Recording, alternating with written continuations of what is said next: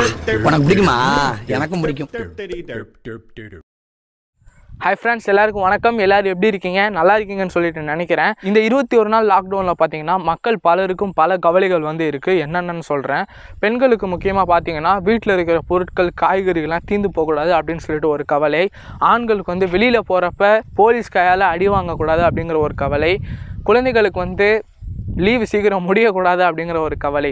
ஆனால் இந்தியாவோட உண்மையான ஒரு குடிமகனுக்கு என்ன கவலை அப்படின்னா டாஸ்மாக் திறந்துருக்கணும், அதில் போயிட்டு நான் குடிக்க போகிறேன் அப்படிங்கிற ஒரு கவலை தான்.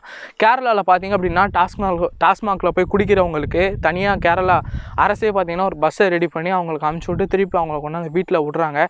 இந்த மாதிரி தமிழ்நாட்டிலையும் நடந்துடக்கூடாது. நீங்கள் என்ன தான் எவ்வளோ பெரிய மகா குடிகாரனாக இருந்தாலும் சரி, இந்த 21 நாள் உங்களோட தேவைகள்லாம் அடக்கி வச்சுக்கிட்டு வீட்டிலே இருங்க. இதுதான் நம்மளோட நாட்டுக்கும் சேஃபு, உங்களுக்கும் சேஃபு. இதெல்லாம் நம்ம ஓரமாக வச்சுட்டு இன்றைக்கி நம்ம பேசக்கூடிய டாபிக்குள்ளே வருவோம். இன்றைக்கி நம்ம என்ன பார்க்க போகிறோம் அப்படின்னா, கொரோனா வைரஸுக்கு வந்தவங்களுக்கு என்னென்ன ட்ரீட்மெண்ட்லாம் எடுப்பாங்க அப்படின்னு சொல்லி தான் பார்க்க போகிறோம். பொதுவாக நமக்கு சளி பிடிச்சிருந்துச்சி அப்படின்னா நம்ம என்ன செய்வோம்? காஃப் சிரப் குடிப்போம்.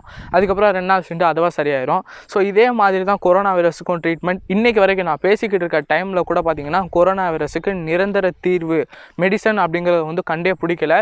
ஸோ இந்த காலகட்டத்தில் இப்படி இருக்கிற நேரத்தில் பார்த்திங்கன்னா அவங்க என்னென்ன ட்ரீட்மெண்ட் எடுப்பாங்க அப்படின்னு சொல்கிறேன். முதல்ல கொரோனா வைரஸ் அட்டாக் ஆகிருக்கிறவங்களுக்கு பார்த்தீங்கன்னா த்ரோட் பெயின்லாம் இருக்கும். அதுக்கப்புறம் ஒரு சில உடம்புல பெயின்ஸ்லாம் இருக்கும். அந்த பெயின் கில்லர் மருந்து கொடுப்பாங்க, பெயின் ரிலீஃப் மருந்து கொடுப்பாங்க. அதுக்கப்புறம் பார்த்தீங்கன்னா அதிகமான தண்ணி சத்து உள்ள பொருட்கள் சாப்பிட கொடுப்பாங்க. அதுக்கப்புறம் ரெஸ்ட்டில் நீங்கள் அதிகமாக இருக்கணும் அப்படின்னு சொல்லுவாங்க. ஐசியூவில் பெரும்பாலும் வைக்க மாட்டாங்க. ஏன்னா நிறையா பேர் அட்டாக் ஆகிருக்கப்ப நிறையா பேர்த்த ஐசியூவில் வைக்க முடியாது அப்படிங்கிற காரணத்தினால நார்மலாக தான் வச்சுருப்பாங்க. இன்றைக்கி கூட பார்த்தீங்கன்னா ஸ்டேடியத்தில் கூட ஹாஸ்பிட்டல் மாதிரி ரெடி பண்ணியிருக்காங்க அப்படின்னு சொல்லிட்டு நம்ம கேள்விப்பட்டிருக்கோம். ஸோ இந்த மாதிரி இருக்கிற டைமில் பார்த்திங்கன்னா நம்ம அதிகமாக தண்ணீர் குடித்தோம் அப்படின்னாவே கொரோனா வந்தவங்களும் சரி, இல்லை வரக்கூடிய வாய்ப்புகள் இருக்கிறவங்களும் சரி, இல்லை நார்மலாக இருக்கிற மனிதர்களுமே சரி, அதிகமாக தண்ணீர் குடிங்க. ஸோ இது நம்ம குடிக்கிறதுனால பார்த்திங்கன்னா கொரோனாவிலேருந்து தப்பிக்கலாம், பல நோய்கள்லேருந்து நம்ம தப்பிக்கலாம். அடுத்ததாக நம்ம என்ன பார்க்க போகிறோம் அப்படின்னா, அமெரிக்காவில் இந்த கொரோனா வைரஸ் தாக்குதல் நடத்தி அந்த ஆரம்ப ஸ்டேஜில் எப்படிலாம் டாக்டர்ஸ் ஒரு மனிதருக்கு கொரோனா வந்திருக்கா இல்லையா அப்படிங்கிறத கண்டுபிடிப்பாங்க அப்படின்னா எப்படி கண்டுபிடிப்பாங்க அப்படின்னு சொல்கிறேன்.